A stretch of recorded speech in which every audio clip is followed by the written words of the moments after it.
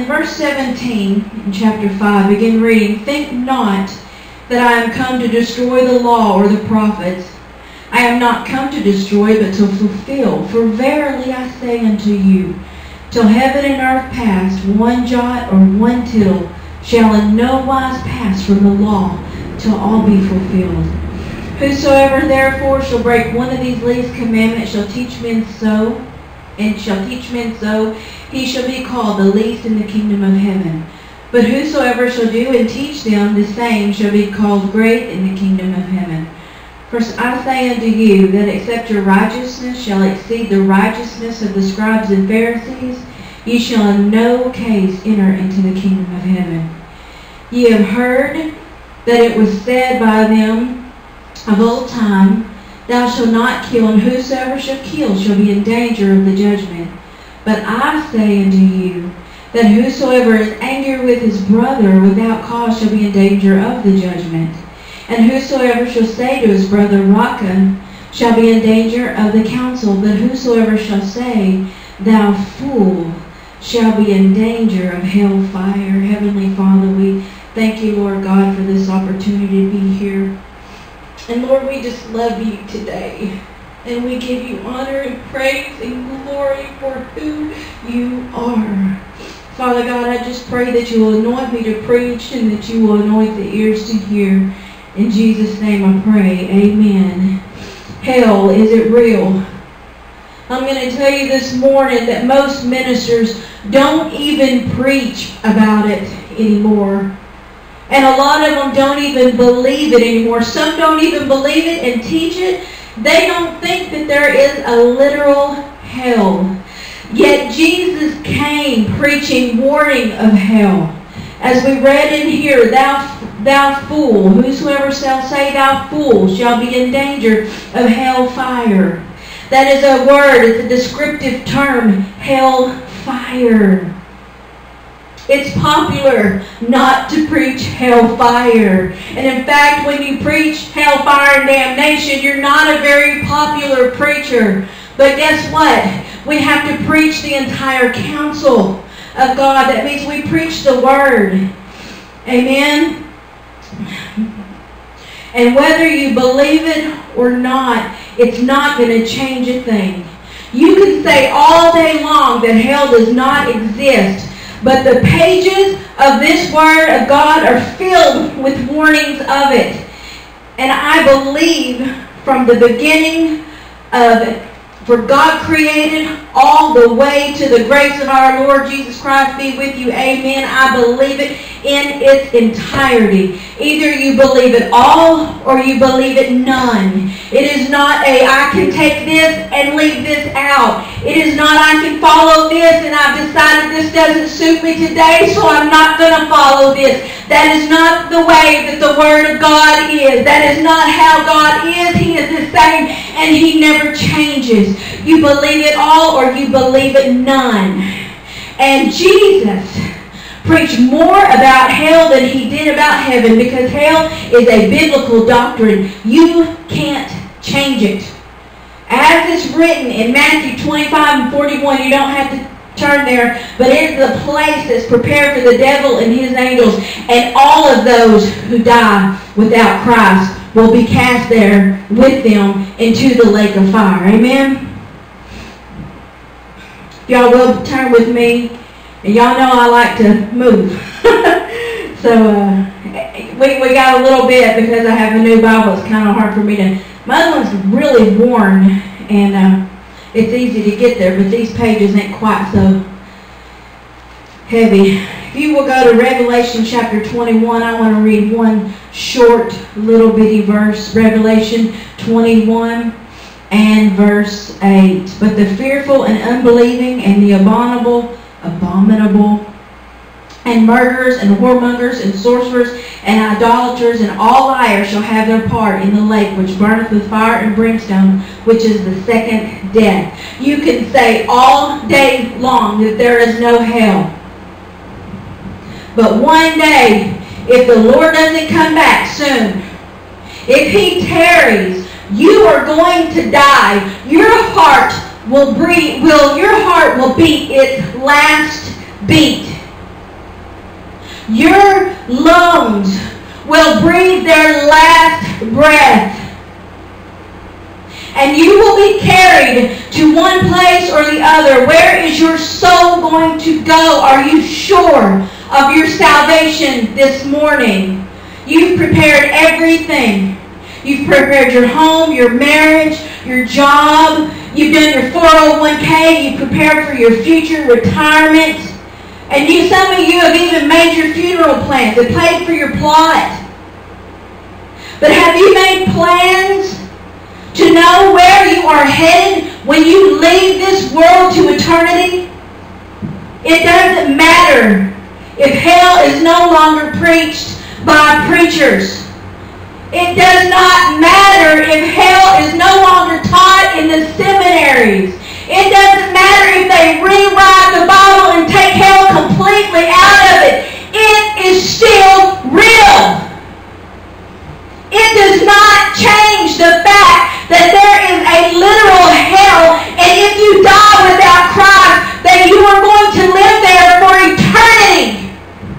Hell is a place of forever. And some say hell does not exist because they say it's not compatible with the love of Christ. How can God send someone to hell to burn in torment? They want to talk about His love, and I love to talk about His love. But greater love hath no man than he that lays his life down for his friends. That's the love of God, sending His Son. Amen? They want to talk about His love and His mercy, but yet they leave out the judgment.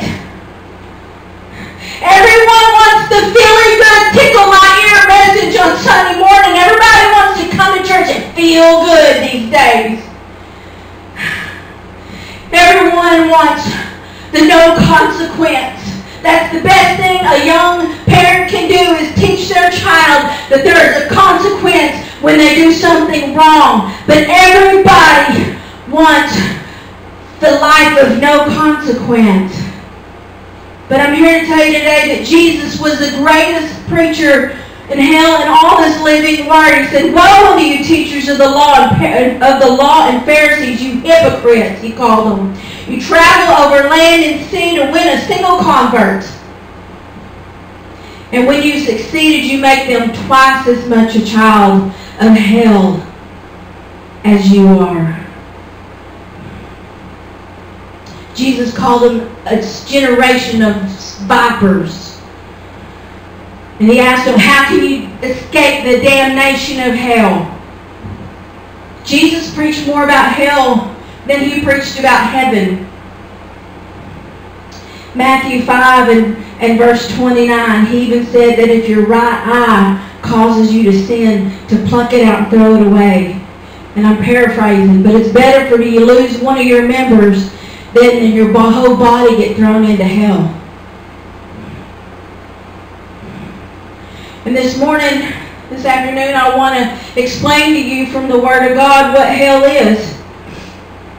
First of all, the Bible says that hell is going to be a kingdom of total darkness. And that's literally and spiritually. The Holy Spirit ain't going to be in hell, y'all. There's not going to be that wooing and that comfort that the Holy Spirit brings. Satan's kingdom is full of darkness. In God's kingdom, there's not a need for light because the Lamb is the light. Amen? Jesus Christ is the light. But in hell, it's going to be eternal darkness, not one speck of light. It'll be so tormenting and so suffocating that those cast there will gnaw their tongues in pain. And Jude warned to whom is reserved the blackness of darkness forever. A darkness, and we cannot define it by human reasoning. Peter said that a mist of darkness is reserved forever. If you'll recall Egypt, the darkness, it could be felt. Just as a thick darkness. They didn't even move. It was dark. They couldn't even see the hand right in front of their face. That was a darkness that was felt, and that's the darkness that hell is going to be about. Fire. Not the fire that God has created. In hell, there's no light to that fire. Jesus warned the children of the kingdom, that be cast into outer darkness. There shall be weeping and gnashing of teeth. And it's a spiritual darkness, being cast further and further and further from God. The reality sets in that there's no hope. 2 Thessalonians chapter 1 verse 9 talks about who will be punished with everlasting destruction from the presence of the Lord and from the glory of His power. You are separated from the presence of the Lord. Turn with me, if you will, to Luke the 16th chapter. Luke chapter 16. And we're going to read this morning a story. And I don't believe this is a parable because Jesus didn't mention names in His parables. So this is a literal story. And this is the story in chapter 16, beginning in 19, of the rich man and Lazarus. Now there was a certain rich man which was clothed in purple and fine linen, and fared sumptuously every day. And there was a certain beggar named Lazarus, which was laid at his gate, full of sores, and desiring to be fed with the crumbs which fell from the rich man's table. Moreover, the dogs came and licked his sores. And it came to pass that the beggar died, and was carried by the angels into Abraham's bosom. The rich man also died and was buried, and in hell he lifted up his eyes, being in torments, and seeth Abraham afar off, and Lazarus in his bosom. And he cried and said, Father Abraham, have mercy on me, and send Lazarus that he may dip the tip of his finger in water and cool my tongue. For I am tormented in this flame. Can you imagine? But Abraham said, Son, remember that thou in thy lifetime receivest thy good things, and likewise Lazarus evil things. But now he is comforted, and thou art tormented. And beside all this, between us and you, there is a great gulf fixed, so that they which would pass from hence to you cannot, neither they can pass to us that would come from thence.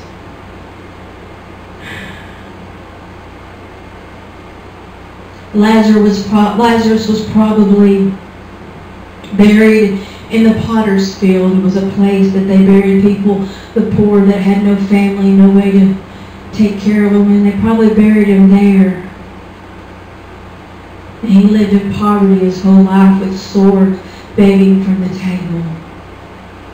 But he had his faith in God. And that rich man didn't need God. Or he thought he didn't need God. So the latter end of Lazarus was eternal salvation in the arms of a precious Lord and Savior, Jesus Christ. And the latter end of the rich man was hell.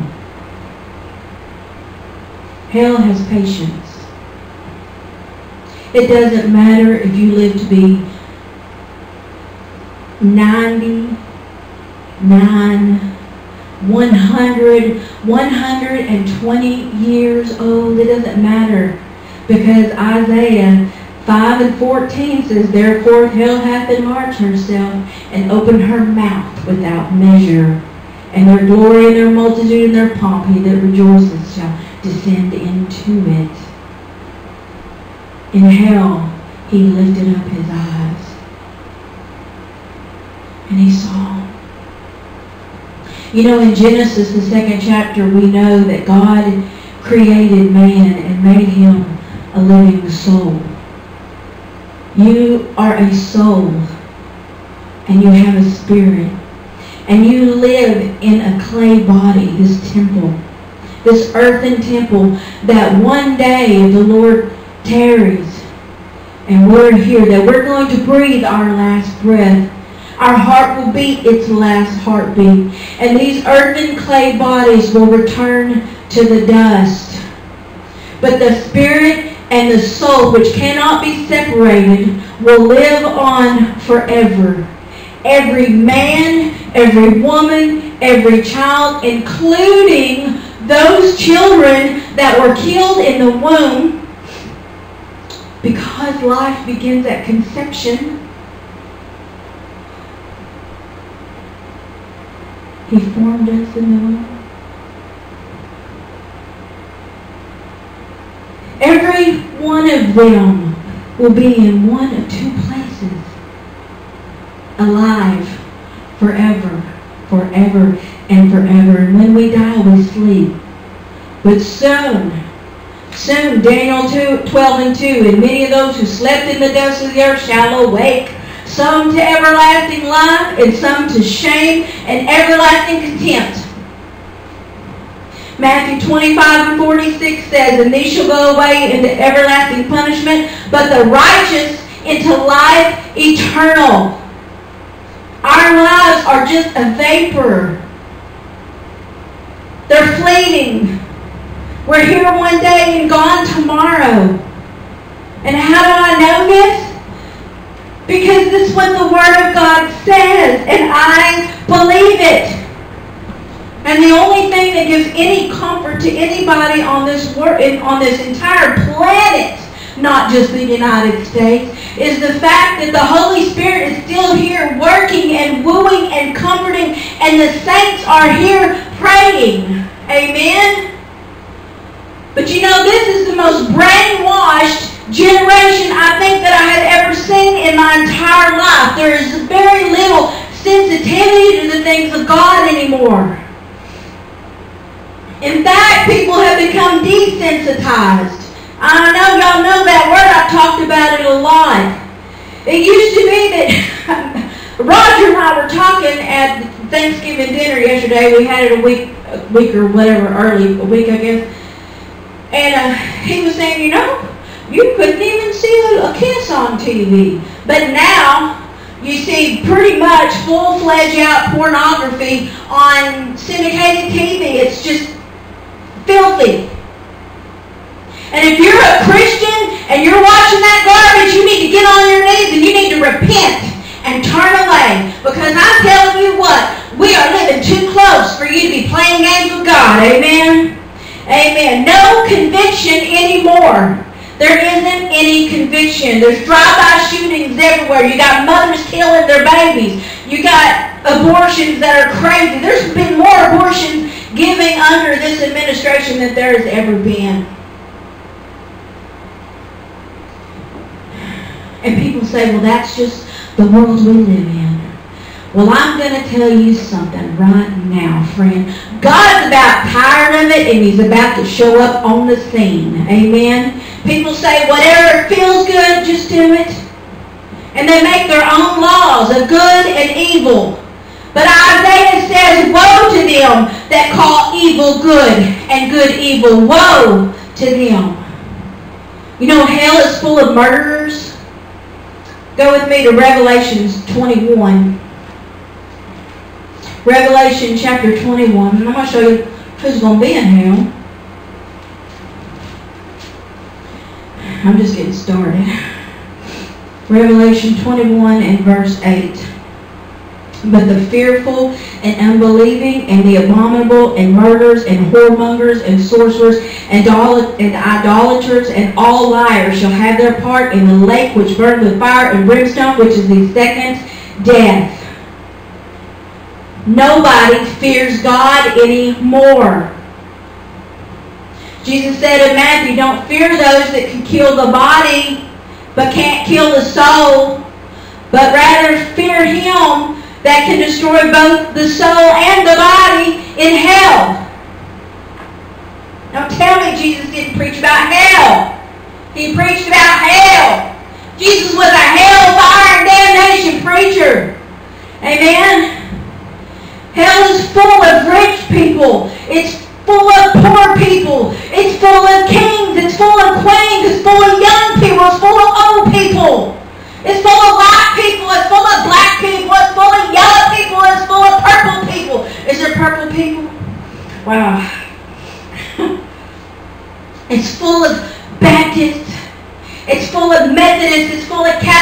full of Pentecostals. The Word says, Revelations 20 and 15, and if anyone's name was not found written in the book of life, he was thrown into the lake of fire. That too's going to go there. Is your name written?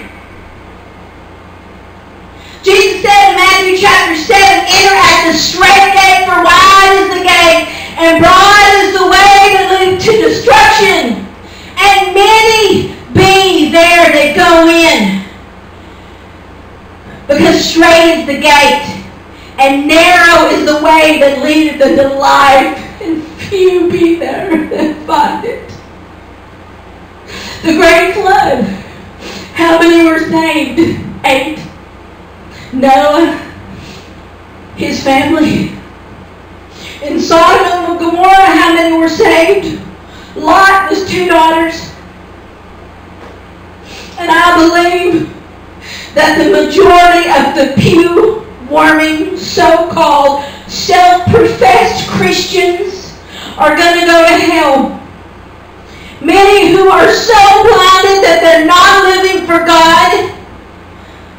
Oh, when you talk to them, they say, oh, but I've been baptized. I've heard that before. Believe you me. I go to church on Sunday. I give my tithe. But they're not living for God. There's been no true heart change conversion, because when Jesus comes in, the bad goes out. Now, not all at once. It is a work of sanctification, and none of us are perfect. We won't be until we reach our heavenly homes. Amen. But there will be some in shock when they wake up in hell because of the sin of neglect that they neglected. They didn't take time. They were too busy with their life to take time out for Jesus Christ.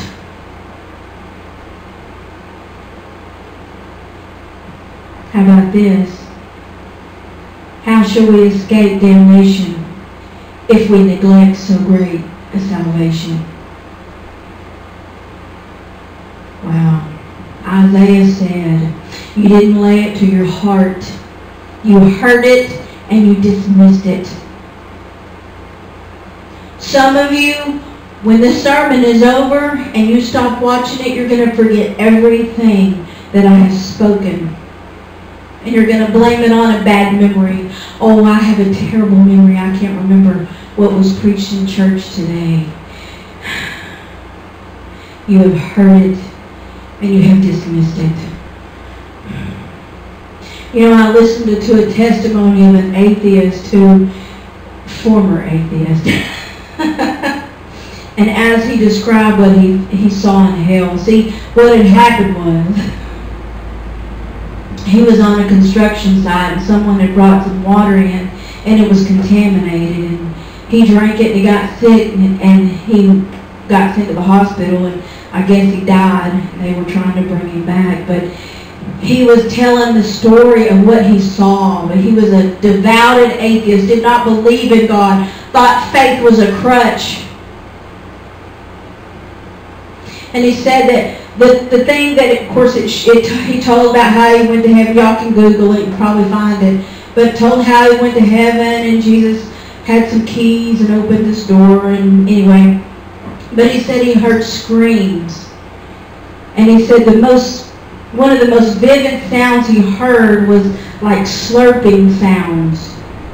And then when he fell, and when he got up off the floor, he said people were coming to him, people that he knew, some people that were still alive. And then he looked at him and said, hey, he was thinking to himself, this isn't right. And then when they came close, they began to change into the most horrid creatures that he had ever seen. He said their eyes had a yellow glint like a reptilian type eye.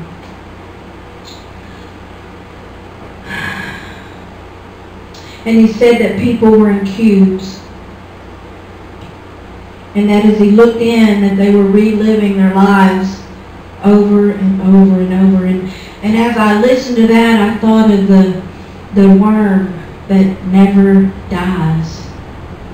The worm that never dies.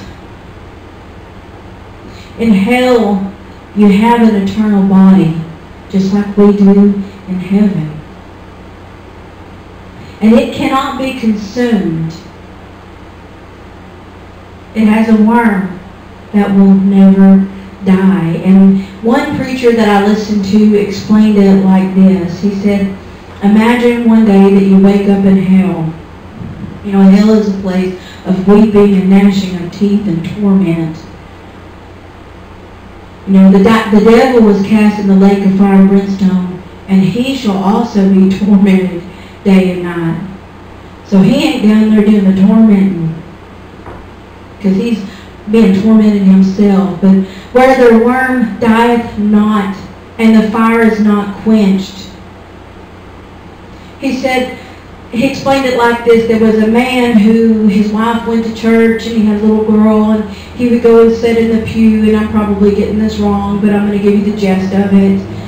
He died, and then he woke up in hell, and all of this stuff was happening to him. The screams, the heat, the worms, the scratching, all the horrible wailing and gnashing of teeth. And then he woke up and he was sitting in his living room watching a Billy Graham on the TV. His little girl over there playing with whatever she's playing with, and he looks up and he says, honey, I had the most horrible dream. Bring me some coffee. Come here, let me tell you about it. And before he can profess Jesus, he's back in hell. And it's over and over and over how he lives this over and over and over. Instant replay. Every message that you have ever heard. Every radio sermon, every YouTube sermon, every sermon that you've listened to in person, every song that you've ever heard, every song that you've ever sung, ouch, that had to do with Jesus Christ and the gospel of Jesus Christ will replay over and over and over. That's the worm that never dies. That's the memory. You see, because there's memory in hell.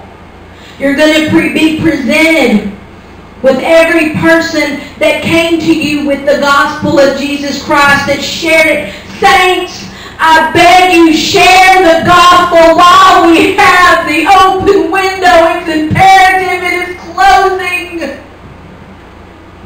I said in tears, because I know there are not very many people that are ready.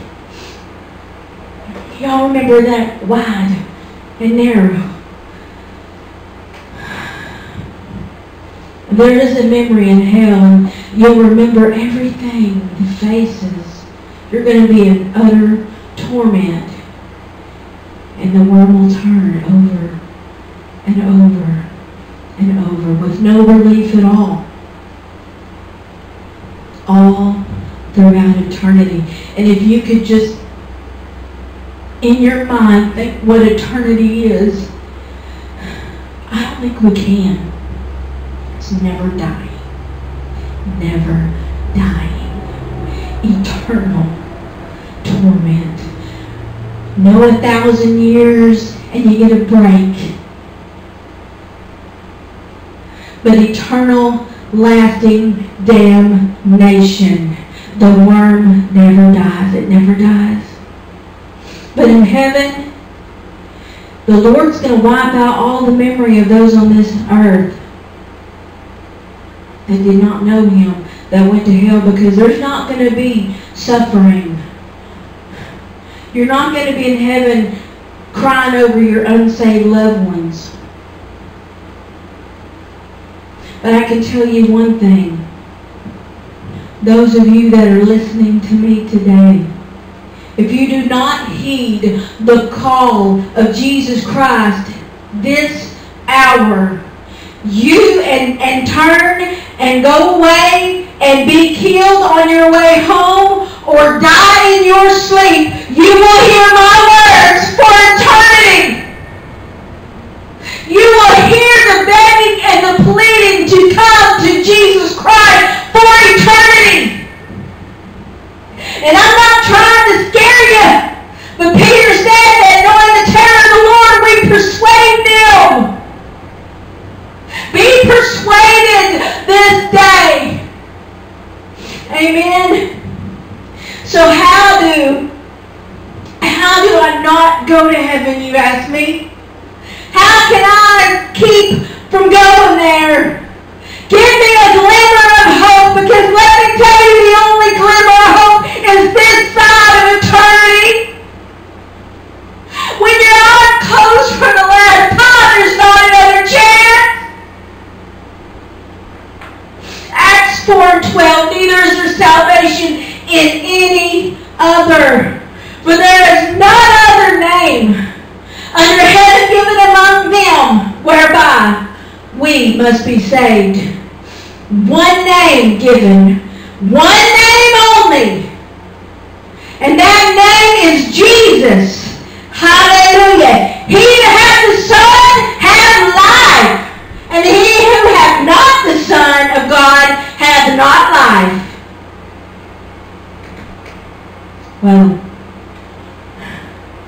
this gospel of Jesus Christ is so simple, and it's offered so simple to you today. Don't be the one that takes the broad path. Return to the old path, the narrow path, the path of Jesus. Embrace Jesus. Believe on Him. Repent and turn while you have time. You know, the Bible says, for all have sinned and come short of the glory of God. Amen? For the wages of sin are death, but the gift of God is eternal life in Christ Jesus, our Lord. Romans 6:23, if you declare with your mouth Jesus is the Lord, and believe in your heart that God raised Him from the dead, you will be saved. For every man that calls on the name of the Lord will be saved. Amen. Romans 10:13. And I pray this morning that I have given you just a glimpse of the eternity that you will have without Jesus Christ. That I don't leave you without hope. But the only hope is Jesus Christ. Who He was, what He did, and what He's about to do. Saints, we don't have much time. We don't have much time compared to eternity. Let us work while it is yet light. Let us bring more into the kingdom of God. You don't want them to go to hell. I don't want my worst enemy to go to hell. I don't want that blood on my hands. If you do not know Jesus Christ as your Savior, it's very, very simple. Confess it with your mouth and believe it in your heart, right? And I'm going to say a little prayer. And if tonight you would like to receive Jesus Christ as your Savior, say this prayer with me. And then believe it and go on and share it with others. Bow your heads with me. Heavenly Father, I admit that I'm a sinner, and I have not lived my life for you. I believe in you, Lord, and I believe that your word is true. I believe that Jesus Christ is the Son of God, and that He sacrificed Himself on the cross for my sins, that I may live with you in eternity. I believe, Lord, that you raised Him from the dead. I ask you, Father, to forgive me of every sin that I have committed in word or in deed or even in my heart. And I ask you, Jesus, to come into my heart and into my life and be the Savior of my soul. I give you my life this day, and I ask you to lead me and guide me and direct me. From this day forward, I will live for you. Lord, help me to bring honor and glory to your name. And I thank you for it. And I pray it in Jesus' name. Amen. If you said that prayer with me this evening, I ask you to go tell someone the change that the Lord has made in you. And then go on to share with others the good news that Jesus Christ came to give us life and life eternal. Heavenly Father, take me past the alcohol to your holy place, past the brazen altar, for I want to see your face. Take me past the crowds of people, priests who sing your praise, hunger and thirst for your righteousness, and it's only found one place. Take me into the holy of holies. Take me in by the blood of the Lamb. Take me into the holy of holies. Take the cold, cleanse my lips, here I am. Take the cold, cleanse my lips, here I am. Hallelujah. Thank you for joining us in this service, Freedom Fellowship in Doddridge, Arkansas. We pray that you'll go and be blessed this week and tell someone you love them.